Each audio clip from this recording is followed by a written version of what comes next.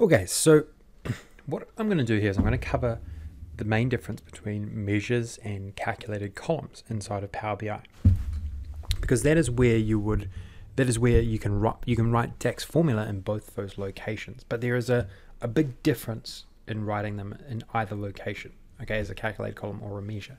Okay, and I'm going to show you where it's optimal to do either of these. Okay, the first thing I'm going to do is going to start off with creating a calculated column, because this is probably what you're most familiar with if you've come from an Excel background. You know, you're used to getting a data set or a table of data and then just coming on to the end and putting in some Excel formula and then doing it again and again and again. So you can actually do that inside of Power BI too. Okay, so let's do it. And what I'm going to have to do, I'm going to have to write, you see here that in my sales table, there isn't actually that much information. A lot of the information actually sits within the products table, like in terms of, you know, what's the current price of the product, what's the cost of the product, etc. Okay, and so what I need to do is I need to find a formula or a function to place inside that calculated column, which enables me to bring this information down to my sales table. Now the model is a big part of this. Because of the model that we've built, we can actually achieve this. Okay, even though I'm going to tell you after we do it that it's not the most optimal way to do it, I'm going to show you anyway how you can actually get these calculations in here. Okay, so I'm going to go new column, and this is just how you create a calculated column. And I'm going to go and call this one revenue. Okay, and then I'm going to use a function called I'm going to go price. Sorry, I'm going to go price, prices. Okay, and then I'm going to go and use a function called related. And what related does, it returns a related value from another table. So it makes sense, right? And then I'm going to go and find the current price column here. Okay, and then I'm going to just close off the brackets and push enter.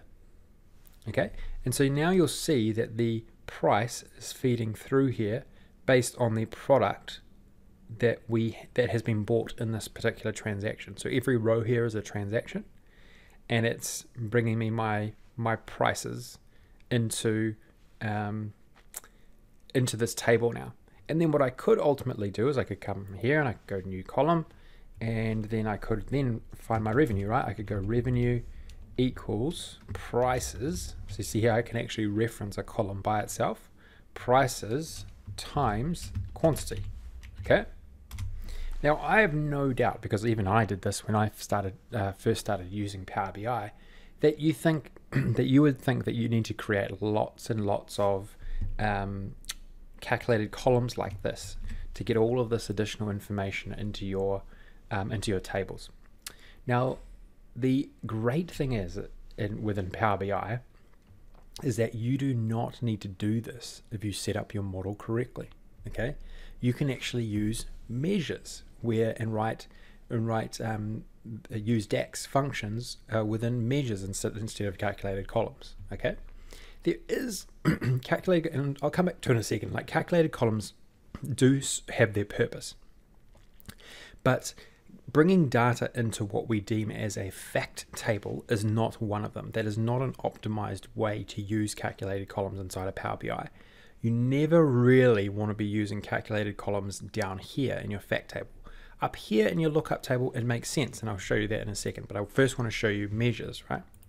Okay, so what I'm going to do, I'm going to grab, let's just grab all our customers, right? I'm going to grab my customers, and I'll turn this into a table so we can actually see the customers, see the customer names, right? Okay, so I'm going to write a formula here as a measure to show you that I can go and calculate up that revenue number just within a measure, not having to reference like a particular column. So you see here I've got a column here that is now revenue. I can drag that in here and I'm going to calculate some revenue. Okay, I never want you to do this. I never want you to just grab a column and drag it into a visual or a table to get results. That's just not what you want to do in Power BI. Every time you bring some calculation into a visual, you want to have it as a measure. Okay, so check this out. I'm going to create a measure here. So we can create a measure a few ways, but you can go to home and you can click on new measure here. Okay, The way to think about measure, which is very different to calculated columns, is that they are like a virtual calculations. While a calculated column runs a calculation and basically embeds data into a table, a measure only runs a calculation when you actually bring it into a visual or bring it into your report page. So it only does a calculation then. So it's an amazing way to get lots of calculations in your model, but they don't actually take up much room. And then you can just bring them into a report page and they'll calculate only that one time, or when they're filtered or sliced or whatever. Okay, so I'm going to call this one total sales. Okay, and I'm going to utilize a function called an iterating function. Now, I'm going to go into these a little bit more shortly, but this is just to highlight, what a measure can do and how it can enable you to calculate very similar things to calculated columns. Okay, so I'm going to go down to a new line, and I'm going to do that by going Shift Enter. Okay, and I'm going to call a function called SumX. Okay, so these are sort of called iterating functions rather than just a aggregating function, which is like a sum and it has an X on the end. And then I'm going to go and basically do what it says here. And what SumX does, it returns the sum of an expression evaluated at each row in a table. Okay, so it says to enter a table. I'm going to enter the sales table, and basically what it does is it iterates through every single row in this table and runs some sort of logic, some sort of expression. Okay, and so I'm going to iterate through the sales table, and at every single row I'm going to go quantity times the related current price. So does this look familiar? Right? Does this look familiar? So basically, I'm going to go and do exactly what we did with those calculated columns to achieve this. I'm going to do it all virtually within a measure here. It's going to go and run exactly the same logic, but it doesn't require me to have any data points inside of the table or just physical data in the table. Okay, and then I'm going to push enter, and you'll see down here measures appear in the front end as a calculator, has a calculator next to it. And then I'm going to drag this into my table here, and you'll see that I'm getting exactly the same results. Right, exactly the same results. And it's all been done virtually in a much more optimized way. It's so much more efficient for your model to be doing things with DAX. Okay, and so then you just don't want to be using these sort of columns. And what I would do is I would come through here and delete these. You just do not want these columns at all, because you just don't need them. Okay, they're just taking up, because every sort of data point in a big table or any data point at all is taking up memory in your model, right? And even though, for smaller models it's not a big deal, but very quickly you can get to models with millions of rows, and you want to be as optimized as possible. And so this particular table has 15,000 rows, and all of a sudden I'm just getting rid of 15,000 data points that just are unrequired. So I'm optimizing my model here. Okay, and so now I have this total sales, and this total sales is also totally dynamic. So if say I want to see, okay, well, which salespeople, so I can just create a quick filter here, which salespeople sold to which customers. I can click that and I get my total sales. A number changes based on that. It's totally dynamic, right? All of those calculations are being done in behind the scenes virtually every time we go and change what's called the context, which we will certainly be diving into in a lot more detail shortly. Okay, and this is just the start. This is just one formula. You have to, there's a whole range of different DAX formulae that you can use that have many different purposes, but I can give you some reassurance that you can virtually calculate anything you could dream up if you utilize DAX measures well, right?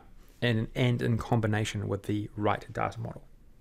What you will find is that if you don't set up your base well here in the model, so if your model is confusing and you don't truly understand what's going on here, and you can't sort of like visualize what's going on with all your filters and etc., then you'll start thinking that you have to write really super complex DAX formula. But I'm telling you, you do not if you set up your model well. DAX can be very easy to implement, I would say.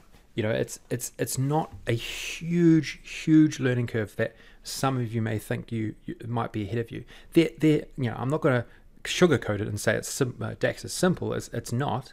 but certainly you can help yourself immensely if you set up your model well and have that good base build, and then DAX should work more seamlessly on top of that, and you don't have to overly complicate things. They can work a lot more intuitively in your mind in terms of like, okay, what logic do I need to write? Here it is. I can, it makes total sense in that particular context. Okay, now that's just the start, right? You can do many different things with DAX. You can create measures quite quickly, right? So you can come over here, create a measure that might be, say, total quantity, okay? And we'll go over a few more of these in the next section as well. But total quantity, I could just go counts up the quantity column. So I could use a sum, right? I don't need to do anything fancy with just one column here, because I'm just literally counting up that particular column.